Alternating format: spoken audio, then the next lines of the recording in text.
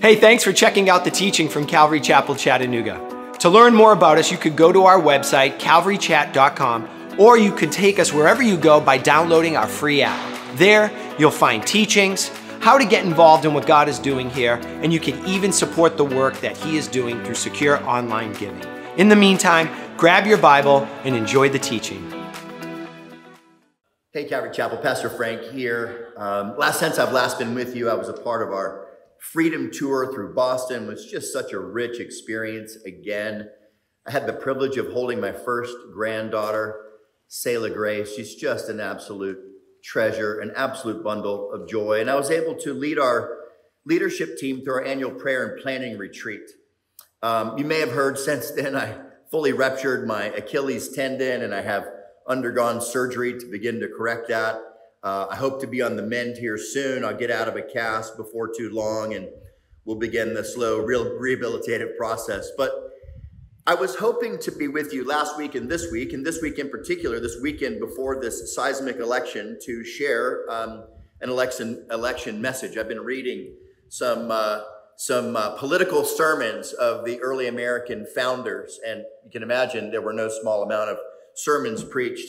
We're told today the pulpit should keep real quiet, but that hasn't been historically accurate. And so I hope to pick up on about a 300-year tradition and preach a political sermon before this moment. But nevertheless, things are different, and I'll have to suffice for just a few minutes.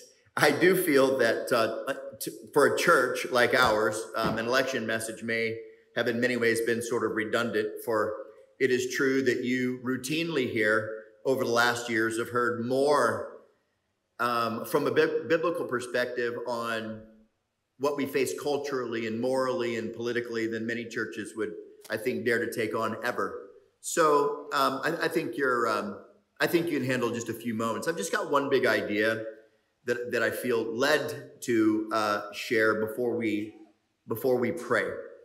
And I got a few verses that come to mind to sort of frame this one overarching principle. First, James says this: remember, it is sin to know what you ought to do and then not do it. That's James 4:17. We call that the sin of omission. Then Paul writes, for we all must appear before the judgment seat of Christ, so that each of us may receive what is due us for the things done while in the body, whether good or bad. And then from Jesus' own lips to a group of people that should have known better, he said, to religious leaders, you know how to interpret the appearance of the sky, but you cannot interpret the signs of the times. Church, here's the crux of this simple exhortation. We cannot afford to sit this one out. As I'm told by George Barna, this year in this election, 32 million Christians are choosing to opt out. They're going to go to the sidelines. And I can completely sympathize with those of you who feel this way. I've wrestled through this myself. My candidate is not in the race either. My values aren't completely represented here either, not perfectly. But listen, this temptation to opt out, or if you do participate, to put in a write-in candidate, which essentially amounts to the same as opting out, simply means that we, like Israel of old, just don't understand the critical nature of this moment. And I'm convinced that the Christian in the West is going to be judged for how he or she voted. I really do. And I'm convinced that in this regard, many evangelical Christians in the West are going to have some explaining to do. Quick side note, to those of you who now by grace have recognized your error in the past, you've got to repent. You must repent of the part that you played and what it is that has come upon us. I feel many Christians have blood on their hands and will answer for it one day. And so repentance is available. Please repent and demonstrate that by a work that's appropriate. Now, all that being said, here's where we are. You've heard many say, it's more than a cultural war, but it is a war nonetheless. It is a spiritual battle. And when war is the reality of the environment, the issue isn't policy.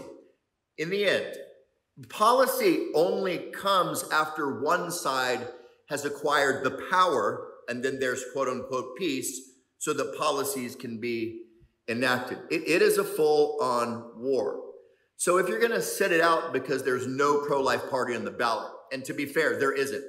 Listen, we are never going to defend life and defeat the evil of abortion in this country if there's no longer a country to defeat it in.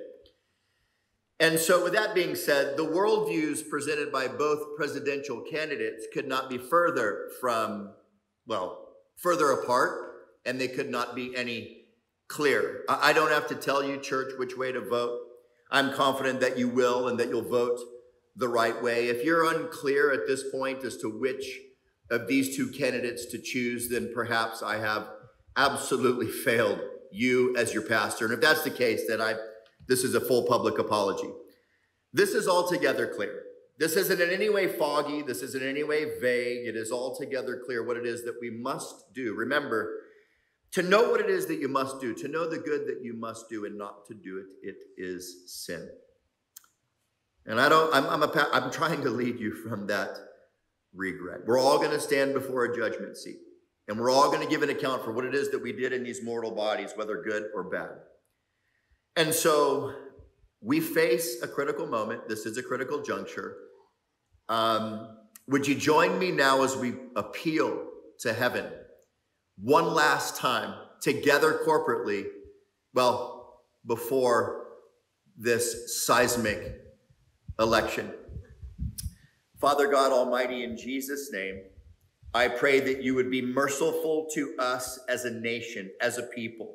We don't deserve mercy, but we are begging you to be as you are so merciful. We pray that your mercy is going to be brand new, as your word declares, on November 6th, as it was today. We pray that you would give us the judgment and the discernment to know the part that we need to play. Give us the grace to engage in this vital time. And may we heed the high call with an answerable courage, fit for the moment. And all God's people say, amen and amen. God bless you, church. Love you so much. I hope to be back with you ASAP.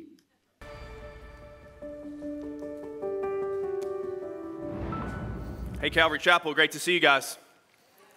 Whew. Listen, I know y'all were stoked about an election sermon, and they figured out, how can we disappoint them the best? We'll just put Tyler up there, and we'll see what happens. No, it's great to see you guys. If you would, flip open to 1 Samuel chapter 12. That's where we're going to be spending our time. We are going to attempt to knock down the whole chapter and do communion, so let's all pray for time to stand still. If history continues to prove itself consistent. Let me do this. I'm going to pray for us, and then we're literally just going to jump straight in. You all right with that? All right. You guys are a little bit sleepy, so we're gonna pray, and we're gonna see who, maybe the Holy Spirit will wake some of you guys up. All right, Lord, we come before you. We thank you so much for an unbelievable opportunity to step before your word. It is inspired, it is God-breathed, and that is why we cling to it. That is why we study it verse by verse. That is why we commit our life to not finding the ideas that we would like from it, but extracting the truth that is so evidently communicated by it. And so would this evening be no different? Would we lean in and study together words that have transcended from generation to generation, and truths that literally transform lives and make them completely different? And Holy Spirit, we ask that you would speak. It is just an absolute truth. If you do not speak, nothing happens. We are dependent on you for understanding. We are dependent on you to hear clearly. So would you come in Christ's name? And everyone said, all right, there they go. All right, so here's where we're at. Saul has been appointed the king. Saul has been appointed king.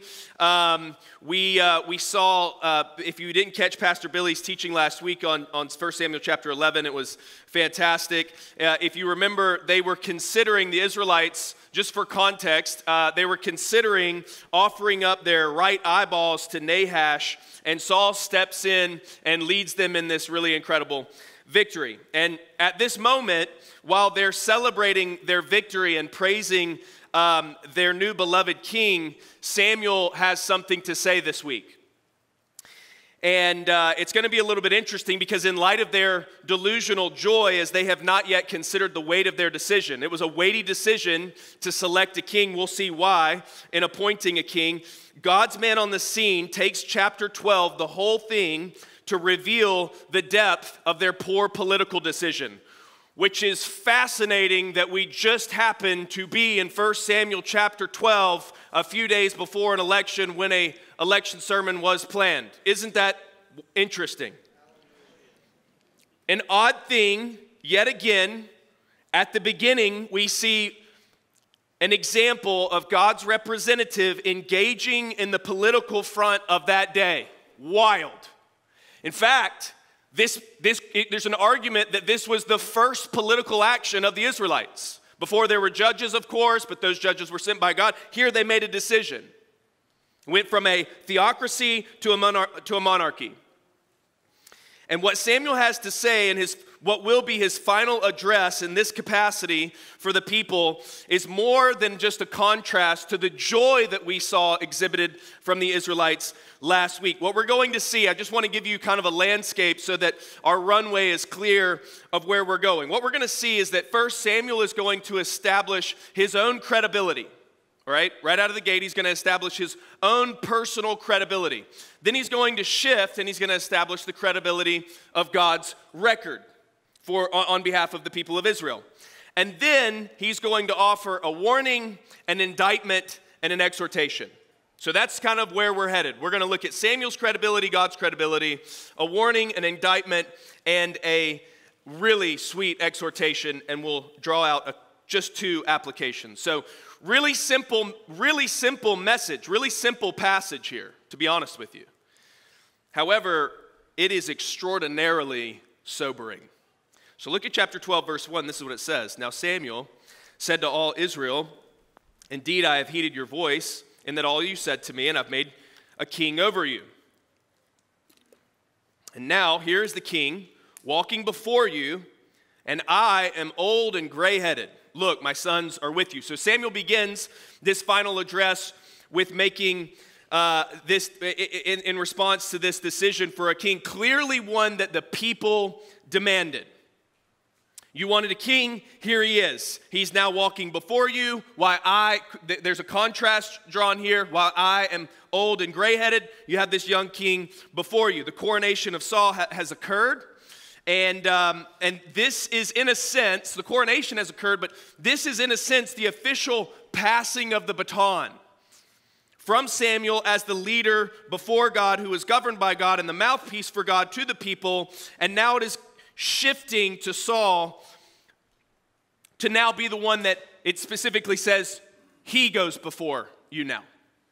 Okay? Samuel adds that his sons are with them, not before them or over them. Chapter 8, if you remember, revealed their disobedience. They served for dishonest gain. They took bribes. They did not walk in the ways of Samuel or the Lord, which removed their opportunity to lead in the way that Samuel did. So they're just with them. Not only are they just with them, but not in a position of authority over them, they're with them in the sense that the people know them, just like Samuel does. He knows their brokenness. Simple observation here. Transition, while it's a very difficult thing, transition is difficult. It is essential. Now, there's a caveat here because we know that this transition isn't necessarily a great one. That's going to become more apparent in chapter 12. In fact, as we consider transition, it's a lack of transition ultimately leads to a lack of leadership and thus vision.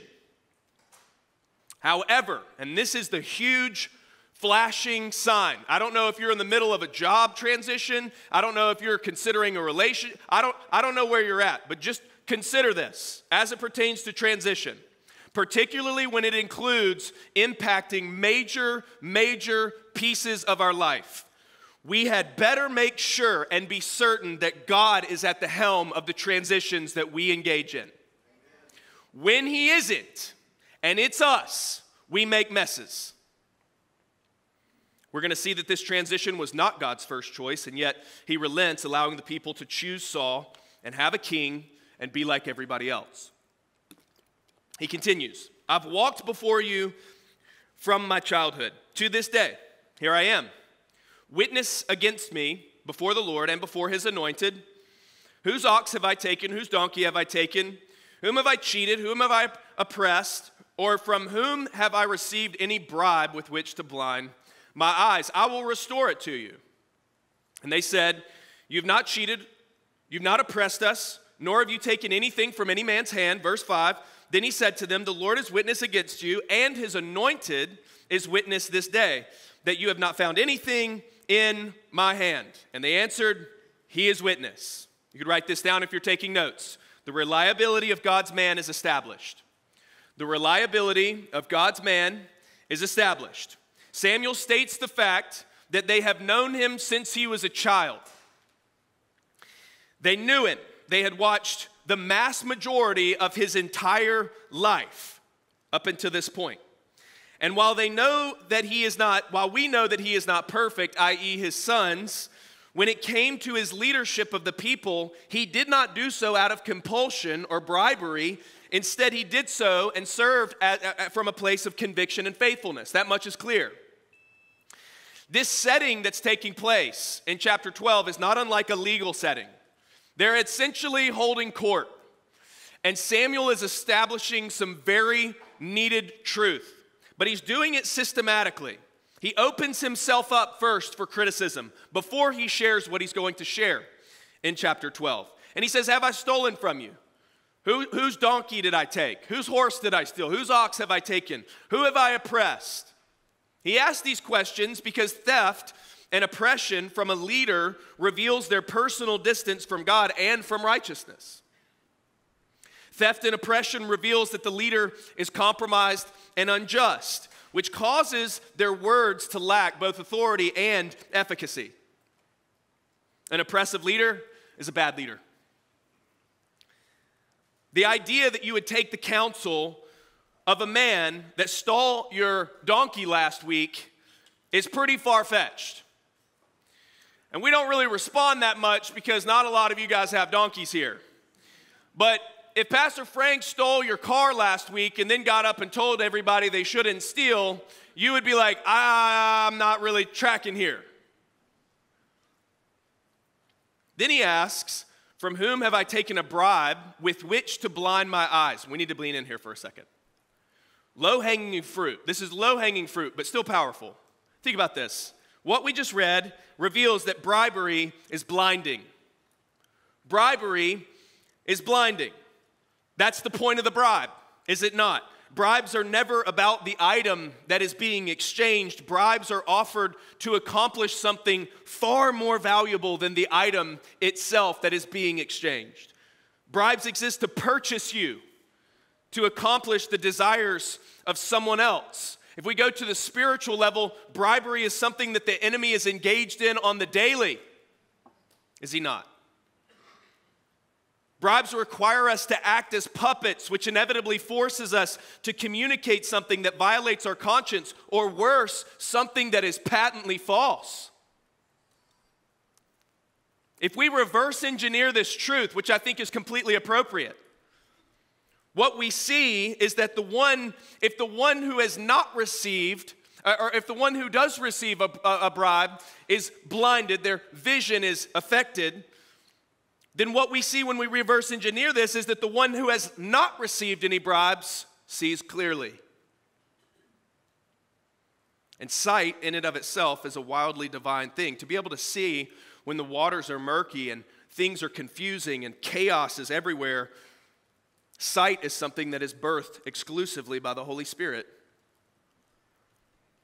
Those that reject bribes are not puppets, but free thinkers that have the liberty to operate on conviction. They're authentic. They are free to dispense truth regardless of the repercussions because they are no slaves to man nor to the fiscal gain of the bribe that they have received, but they are free to be servants of God and used in his hands. It just seems that the leaders that cannot be bought are pretty good leaders. Maybe you read between the lines on that. For us, though, if you desire, listen, if you desire to see clearly, as a husband, as you lead your family, if you desire clearly as you lead your kids, as you lead your wife, as you lead in your workplace, as you lead your own, if you desire to see clearly, refuse to be bought. Refuse to be bought. Refuse the offers of the enemy that allow you to compromise. Reject his offers and walk boldly before the Lord. Samuel says, it says after that, he says, if I have, I'll restore it. Did you see that statement? Samuel knew that he had not done any of these things. However, we are considering his entire life. So if we brought you guys up here and said, hey, since you were about 11, we've all seen everything. Have you done everything perfectly? We would be like, please don't call my name. Please, don't bring me up there. He knows that he had probably not done any of these things. However, his humility to restore it, if he had, since we're considering a multi-decade span of time, is on full display. His humility is. He's aware of his humanity, and his entire life was being offered up for criticism as he has led. While those that don't receive bribes are great leaders, I would like to submit this to you. Those that don't take bribes and also demonstrate humility are the best leaders. In response, the people say, you have not cheated us or oppressed us, nor have you taken anything from any man's hand. All of Israel never took my donkey. Nope. You're good. Then Samuel says, all right, he said to them, the Lord is witness against you and is anointed, referencing Saul as a witness to this day, and that you have not found anything in my hand. And they all answered and said, we agree. He's a witness. Very methodical here. Samuel states that the Lord is witness against the people, and his anointed, Saul, is witness against the people. So their testimony, their firsthand personal testimony of his life has been confirmed by their own testimony, and it has also been witnessed by two witnesses, and those are present to hold them to account of their testimony. You see. And what's beautiful about this is Samuel masterfully establishes the reliability of his credibility before he steps into what's coming, because it's not going to be a soft sail in the afternoon. He's going to be correcting them. However, his correction in some way directly involves him. Meaning, as the leader of Israel under God's leadership and the mouthpiece of God, he's going to rebuke them for choosing a king, spoiler alert, which could easily be misunderstood as some type of mutinous action by Samuel speaking selfishly, because essentially he's being replaced. So he's establishing his credibility. It's a very important detail. If it's not established, even for us, for those that you listen to, for those that you consider the counsel of, for those that you follow, be sure that their integrity and reliability is evident. Because if it's not, we will open ourselves up to becoming pawns on someone else's chessboard, and that isn't fun. Look at verse 6. Then Samuel said to the people, it is the Lord who raised up Moses and Aaron and brought your fathers up from the land of Egypt. Now therefore stand still that I may reason with you before the Lord concerning all the righteous acts of the Lord, which he did before you and your fathers. You could write this down. Secondly, a reminder of the righteous acts of God. What's about to happen, we're going to work through this, but these two pieces are going to be established, and then Samuel is going to transition into his official address. After Samuel's reliability is established, he quickly turns the eyes of the Israelites to the Lord. It was the Lord that raised up Moses and Aaron. It was the Lord that brought them out of the land of Egypt. Indeed, Moses and Aaron led the people, but to be abundantly clear, he reminds them that it was the Lord that did the work on their behalf. And with their reminder of the authority and the power of God, Samuel instructs them to stand still that he may reason with them. Even in the context of his replacement, this is incredible. Samuel's desire is that the people would be reminded of the faithfulness and the goodness of God. Additionally, he is systematically building a legal case for the correction that's on its way. He continues in verse 8. These are the acts that he offers to the Israelites. When Jacob had gone into Egypt and your fathers cried out to the Lord, then the Lord sent Moses and Aaron, who brought your fathers out of the land of Egypt and made them dwell in this place. Verse 9, and when they forgot the Lord their God, he sold them into the hand of Sisera, commander of the army of Hazor, into the hand of the Philistines, and into the hand of the king of Moab, and they fought against them. Then they cried out to the Lord and said, we have sinned because we have forsaken the Lord and served the Baals and the Ashtoreths. But now deliver us from the hand of our enemies, and we will serve you. And the Lord sent Jerubbaal, Beden, Jephthah, and Samuel, and delivered you from the hand of your enemies on every side, and you dwelt in safety. A couple of thoughts. Samuel offers this excellent historical refresher to the people. I get the impression that they haven't checked out the 12 stones that got stacked up some time ago. He offers this historical refresher, and we're not going to dive into each of these acts of God because Samuel does not share them for us to dig into the details. What he's doing is he shares them to remind the people that not once has God failed. That's why he shares them. He doesn't share them so that they can have meaningless debates about what happened in the events. He's simply establishing that there's a sequence that has always occurred, and it reveals God's consistency. This is how it goes. There's a couple different combinations. One is this. The people are oppressed. They cry out to God. God delivers them. Here's another. The people reject God. They choose sin. He sells them into the hands of the pagans that they chose to live like. Then they cry out. They confess their sin. And he delivers them. God has fought against their enemies on their behalf. God has delivered from oppressors. And even when their problems were due to their own personal disobedience, when they cried out, he showed up. Not once in their history did God give up on them, and not once had he been unjust. Not one time. The purpose of this reminder is to establish God's eternal righteousness that is proven with evidence, not concepts, with evidence, and to remind them that crying out to him has always received a response. We can get so caught up in the moments of life where all of a sudden those moments turn into months, and it's easy to forget the faithful acts of God just in our own lives, and then we begin to act irrationally just as the Israelites did, recorded in the very next verse. But I want you to just stop for a second. I'm just going, we don't have the time, but I want you to stop. I want us all to stop. So if you're just set things aside and clear the mind for 15 to 20 seconds for a second. Not a second, 20 of them, all right? I want us to just sit for 20 seconds. And I want you to allow the Holy Spirit to remind you of just a few of the ways that God has shown up on your behalf in the most unmistakable, unbelievable ways. Think through that for a second. He delivered you from sin, saved you from something insane, set you free from addiction, is setting you free from addiction. I'm going to just be quiet for 15 seconds.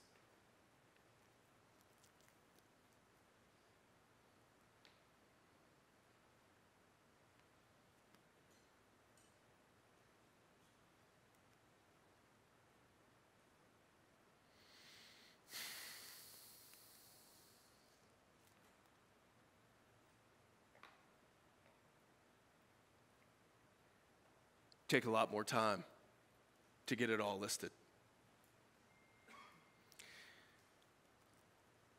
Godly living requires consistently remembering God's gracious involvement in our life, church.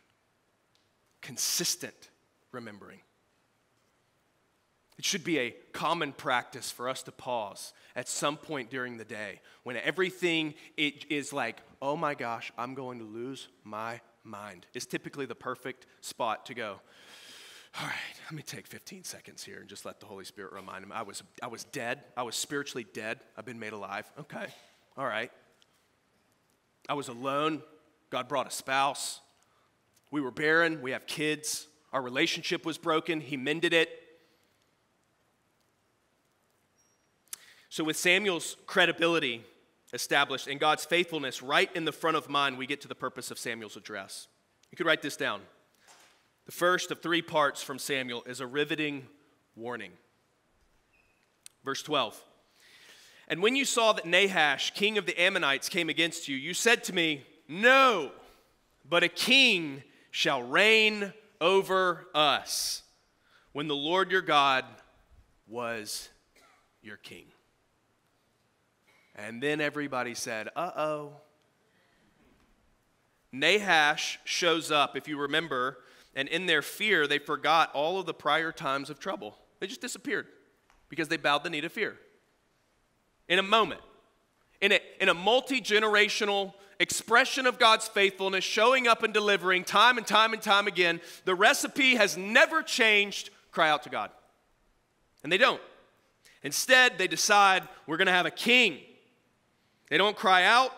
They don't ask for God to give counsel. They don't go to Samuel and go, what does God want us to do? They don't go, Lord, what's the battle plan? None of that. Instead of inquiring of the Lord or of Samuel, they respond and say, nope, let's have a king over us. And one of the questions that gets raised, of course, is it was given insight by Samuel previously as to why they wanted a king. Why would you want a king? It's just somebody else you have to deal with. Why have a king? Well, they wanted to be like everybody else. They wanted to have someone represent them. Pastor Billy illuminated that last week, of course. They wanted to have a standing army so that they wouldn't have to go out and fight the battles themselves. And there is the beginning of the root of the issue, I believe. This is just me.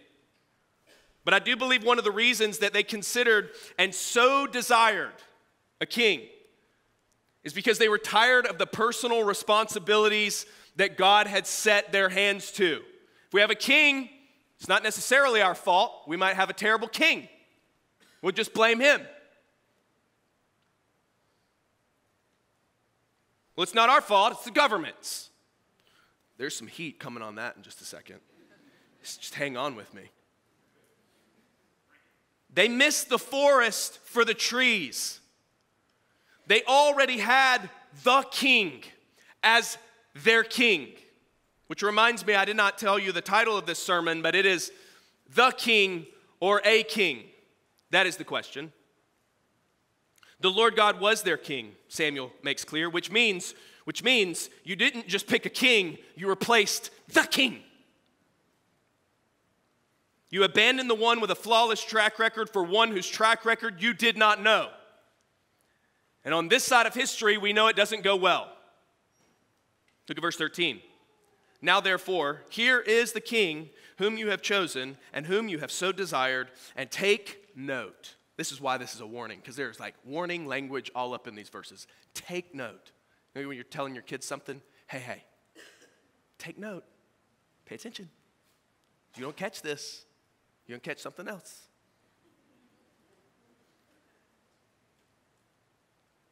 Take note, the Lord has set a king over you. You think you picked him, and you did, and you desired him, but the Lord's still over him. So here he is. You chose him, you asked for him. In fact, that's the better translation of the Hebrew word that's used for desire here. It's actually to ask or demand. And then he says, take note, the Lord has set the king over you. This is the moment that I think, if you remember, I think this is the moment where the Israelites are like, whoo, did you see that? Nahash is going to take our eyeballs. We killed everybody. That's sick. We got a king. And Samuel starts and they're like, okay, what's he saying? Yeah, God's been good. Yeah, we just did it. Yeah, God's been good. Samuel, he's legit. We're good. You picked a king when God was your king. I think this is the moment, like the little balloon is like, whee! You know? I think this is the moment. Do you remember as a kid asking your parents for something that you knew the answer was no, but they said yes just to teach you a lesson? Remember that? And you're like,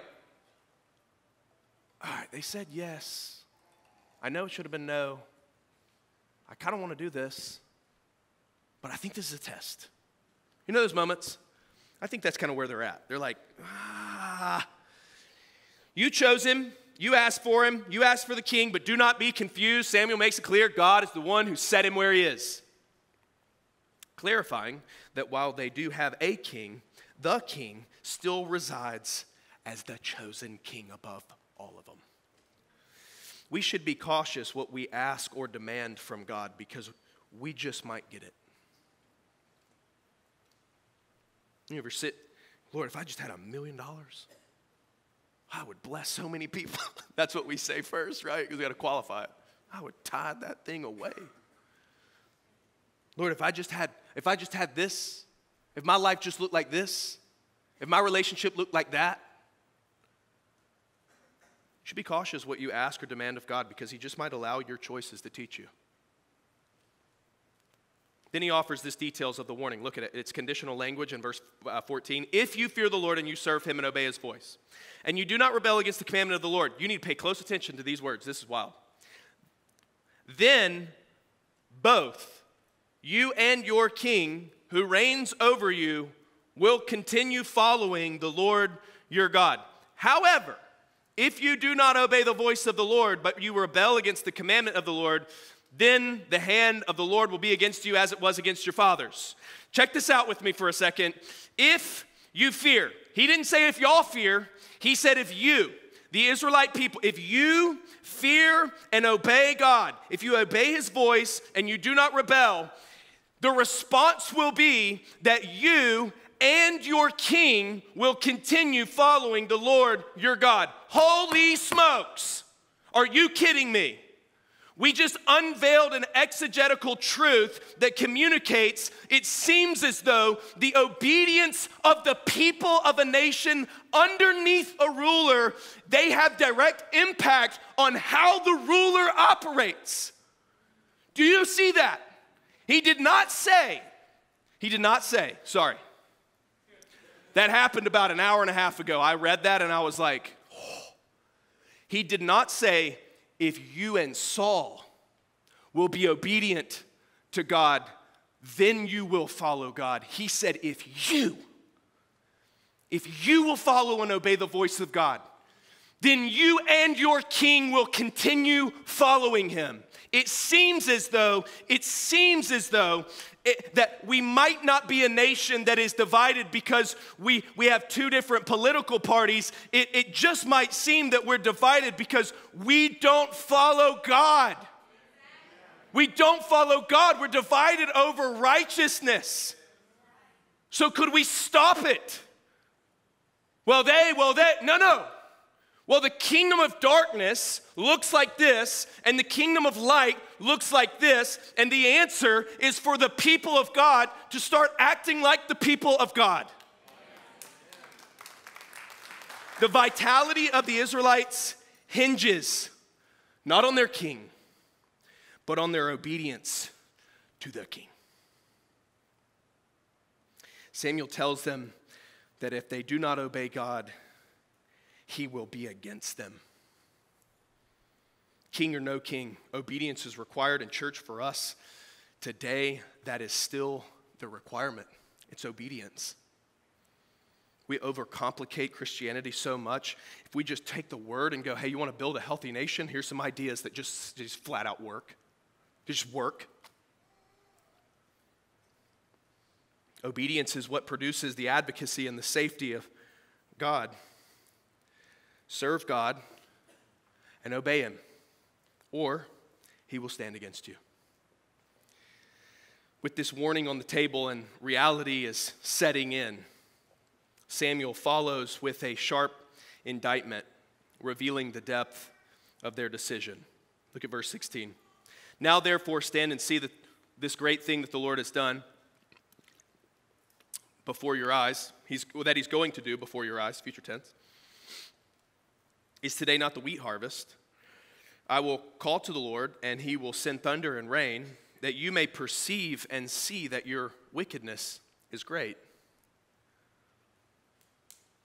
which you have done in the sight of the Lord in asking for a king for yourselves. So Samuel called to the Lord, and the Lord sent thunder and rain that day, and all the people greatly feared the Lord and Samuel. And all the people said to Samuel, pray for us. Pay attention to their response. Pray for us, your servants, to the Lord your God, that we may not die, for we have added to all our sins the evil of asking for a king for ourselves.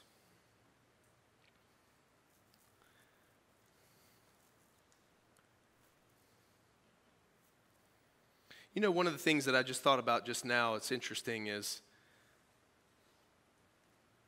when the Israelites are more concerned with preserving their lives than they are walking in obedience to God, things just really get messed up. And I wonder if that's also one of the areas that we've gone astray, is that we're more fixated on self-preservation than we are honoring God. You could write this down: a regrettable indictment. We're going to see a regrettable indictment with divine confirmation. Samuel leaves nothing on the table. There's no ambiguity here. He doesn't leave the people wondering what it is that he means. He says, watch, even though, this is fascinating, even though we've established that my words are reliable, my testimony is good, I've got witnesses, God's record's perfect, meaning there's no reason for you to question what I'm about to say. In addition to, so that there's no questions asked, God is going to divinely confirm my words in real time so that there will be no doubt at all. He says, I'm going to call on the Lord. He's going to send thunder and rain so that you'll perceive and recognize what you've done in choosing a king is wicked and evil. So, do you see the contrast? We've gone from, woo, Saul's our man, he's our guy, woo, to Samuel going, what you've done is wicked and it is evil. What you've done in choosing a king is nothing short of evil. Why? Well, because you've rejected the kingship and the lordship of God himself by choosing one. Samuel did call on the Lord, and the Lord does answer with rain and thunder, and the response of the people was fear of Samuel and fear of the Lord. And the response of the people is fascinating, and I can't move past this. They repent. If you notice, they repent. They say, pray for us that we may not die, still concerned about themselves. Nevertheless, they do repent. They recognize their sin because we've greatly added to our sins in asking for a king. The faithful man of God says what no one wants to hear. Samuel's proving that right now. The faithful man of God says what no one wants to hear, and I want you to consider the response of the people that received the message. Truth really does set people free. This revelation of their wickedness and their evil action does not lead them into further debauchery and to rebel. Instead, it led them to repentance. Making this statement that Samuel offers, it brings no gain to Samuel. None. In fact, this statement and this setting and this sermonette in this legal setting, legal strategy that he's laid out before the people has a high probability of the people responding in hatred towards Samuel. But the rebuke brings great gain to the people if they receive it. Great leaders say what no one wants to hear because they're motivated by real love. Do you fear saying what must be said?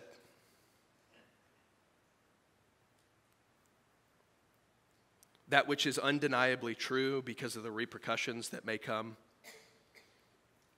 Because I want to ask you a question in light of 1 Samuel 12. Who will reign your heart? The king or a king? As a good spiritual leader, in their response of fear, Samuel leaves them with a righteous exhortation, if you're keeping notes. Righteous exhortation. So we've got this indictment that came, and now we have a righteous exhortation as we move towards the close. Verse 20, then Samuel said to the people, do not fear. You've done all this wickedness, yet do not turn aside from following the Lord, but serve the Lord with all your heart. Fear of anything other than God will not accomplish the will of God. They failed, and they failed miserably. And yet fear was not going to be the solution that provided for them. Fear wasn't going to accomplish anything for them. Samuel says, do not fear. Essentially, do not fear, follow God. That's what he says. When your failures encroach and shame and guilt begin to be piled on, the encouragement from 1 Samuel 12 is not to fall victim to paralyzing paralyzing fear, but instead to be faithful and follow God. Don't sit anywhere. Get up and follow the person of God who delivers men and women for all of generations. Follow him. Don't sit there. Following a king will not be sufficient for the Israelites. And it will not be sufficient for us, regardless of who or what we bow the knee to. But you follow the king, and fear cannot stay. Verse 21, do not turn aside, for then you would go after empty things which cannot profit or deliver, for they are nothing. Don't look for empty things, the things of the world, the kings, the rulers, the comfort that you find in them. They profit and deliver nothing. The idols that are available, he says, are nothing. Saul reminds them of something that they have experiential knowledge of. They know what it's like to engage in pagan idolatry. They've been there. They've done that. And what has been their experience? It caused nothing but harm. And we know this intimately to be true as well.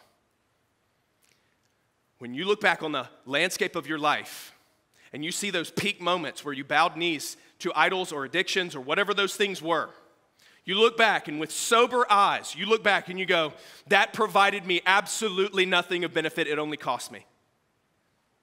He's reminding the Israelites, do not go after the things that accomplished nothing on your behalf. When you depart, isn't this interesting? He doesn't say that the idols caused them to depart from the Lord. He says when they depart from the Lord, it is then that they go find something to replace him. And we do the very same thing. You grow distant from your relationship with Jesus, and your heart will find someone else to find, or something else, or someone else to find satisfaction and approval. Something else to worship. Verse 22 says, for the Lord will not forsake his people for his great name's sake, because it has pleased the Lord to make you his people. Moreover, as for me, far be it from me that I should sin against the Lord in ceasing to pray for you, but I will teach you the good and the right way, Samuel says. Oh, church, let's hear that encouragement. He said, God will not forsake his people. God will not forsake his people. I'll amen that all day long, because I am a product of a God who has yet to forsake me when I have chosen to be disobedient to him. Praise God that we serve one who will not, he cannot forsake his own. Before him, we were nothing. Without him, we were not a people. With him, we are a people, and he's the one who made us his. In fact, in the same way that it says that it pleased God to make the Israelites his own people, the same very similar language is used in Isaiah 53 when it says that it pleased God to crush him so that we would have an atoning sacrifice for sin, and it was that atoning sacrifice that made us his people. He is pleased with his people, and he has spent far too much to forsake them. He will not. And Samuel's like, I'm not going to sin. I'm not going to sin against God. Of course, I'm going to keep praying for you guys. I'm not just going to pray for you. I'm kind of going to be a little bit of an annoyance. You'll see in coming chapters, because I'm going to teach you the good and right way. Good shepherd. Verse 24 and 25 as we finish. Only fear the Lord and serve him in truth with all your heart, for consider what great things he has done for you. But if you still do wickedly, you shall be swept away, both you and your king. He concludes this encouragement again stating, only fear God, serve God with all your heart, remember the great things that he has done for you. If you do not, you and your king will be swept away. We could probably finish with that being our application, but I got two that I just cannot let go. So I've got two applications for you. The first one is this.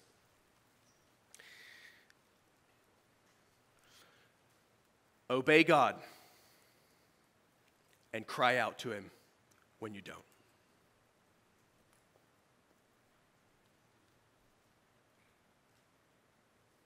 Obey God and cry out to him when you don't. The band's going to go ahead and come out. I want you to think about this.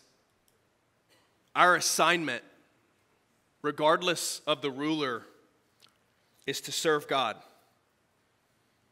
That is the mega theme of 1 Samuel chapter 12. Serve God. And the consistent phrase that shows up is to cry out to him. He has never not responded to the son or the daughter that cries out to him. Obey God and cry out to him when you don't. And he makes this statement in light of being obedient to God. He says, serve him with your whole heart. Meaning, anything that touches the heart, which is everything, is required to be under subjection of the person of Christ. So Calvary Chapel, be obedient in your private, secret, personal life. Be obedient to him with your thoughts. Be obedient to him with your marriage. Be obedient to him as you parent. Be obedient to him in your finances. Be obedient in your jobs, your friendships, your interactions. Be obedient to God. There is no compartmentalization of obedience in a life of faith. Pastor Frank shared at the beginning of this sermon, as a nation, our context is unique. In a few days, there's going to be a significant shift. No matter what happens, significant shift is happening.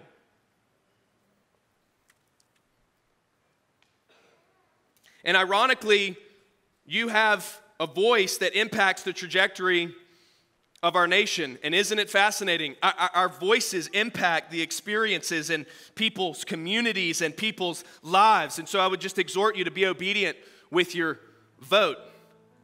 God's desire is beyond evident in 1 Samuel chapter 12. He desires to have a people that can as freely as much as possible be governed by him. And I would just add that there's one policy or idea worth considering that gives a lot of clarity on the thing that sits in front of us. One set of ideas looks to extend the hand of the king in our nation, the government, and one looks to restrain that hand so that people can operate in conviction and serve the God of their choice, even if it isn't Yahweh. I'm not submitting that that's a good idea, just so we're clear. Steward what's been entrusted to you. Now, with that being said, obedience is required in every lane of life. However, with that being said, you could write this down. There is only one king. There is only one king. Serve him. Because when we do, from the bottom to the top, nations are altered. There is one king. Humanity may appoint leaders, but only one leader wields all authority over them all. There's only one king that is holy. There's only one king that delivers every single time. There's only one king that is righteous. There's one king that's perfect. There's one king that has a flawless track record. There's one king that's all-powerful. There's one king who loves perfectly. There is one king who speaks all truth and tells no lies. In fact, Deuteronomy 8, in my reading this week, he does not take any bribes, just like Samuel did not. One king forgives. One king sets people free. One king saves souls. One king. Only one king.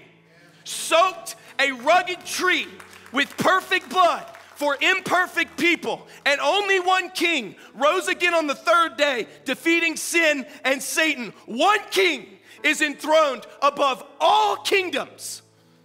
One king is worthy, one king. And that is our king. He is the King of all kings, the Lord of all lords. So regardless of what happens this week, our King sits on the throne, and it is our job to serve him only. Jesus, we come before you and we ask that we would be a people that honor you. Lord, as we step towards communion, how appropriate.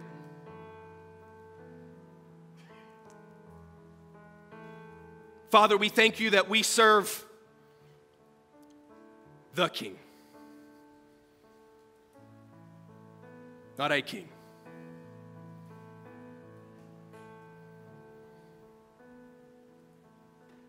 And Lord, if there's anyone in this room who has found that they are not serving the King of all kings, but they are serving a lesser king, it may be their own sin. It may be that they have idolized a man or a woman. Would it not be so? Would the church, would you make us holy? Would you make us righteous? Would you purify us? And would our hope, Lord, we are, of course, we will be obedient as we steward the influence that you have given us. And we know that you use men, broken men, to accomplish your purposes. The last 50 or 35, or however many minutes it's been, is a testimony of that.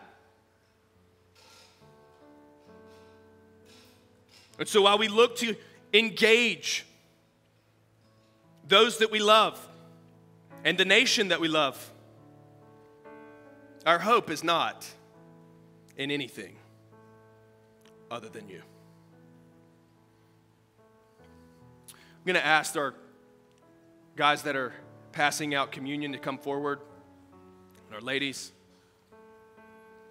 Listen, here's the deal. Communion's not for everybody. It's for the son or the daughter of Jesus. If you don't know or have relationship with him, the gospel kind of just got shown up there at the end. He bled and he died. You guys go ahead. Y'all are good to just start passing it out. Listen, he bled and he died. His body was broken for you. His blood was shed for you to impute the righteousness of God Almighty upon you. And if you don't know him, then you need to let this pass. It's condemning for you. However, if you desire to know him, if you desire to have relationship with him, the gospel is profoundly supernatural and yet simple. Jesus told his disciples, you're going to have to become like these kids. Heaven's made up of people just like this. It's a mustard seed of faith that transforms a life. And so this is what the scripture says. If you confess with your mouth that Christ is Lord and you believe in your heart that God raised him from the dead, essentially, I agree that the gospel is true. The scripture says he will save you instantaneously. Done. So it may be that right now, just in the privacy of your seat, as this is coming towards you, you go, Jesus, I'm a sinner. I need a Savior. You're him. I love you. I want you to lead my life, be the Lord of my life. Forgive me, wash me, cleanse me, set me free, and I'll follow you the rest of my life. He'll save you right now. Church, we're going to close in song, but you take the time that you need. That bread is a remembrance of the broken body of Christ. It's by his wounds that we're healed. That cup represents the blood of Christ, which was shed for the sins of humanity. And how appropriate, before we as a nation decide who we really are, we go to the communion table and we ask him to show up.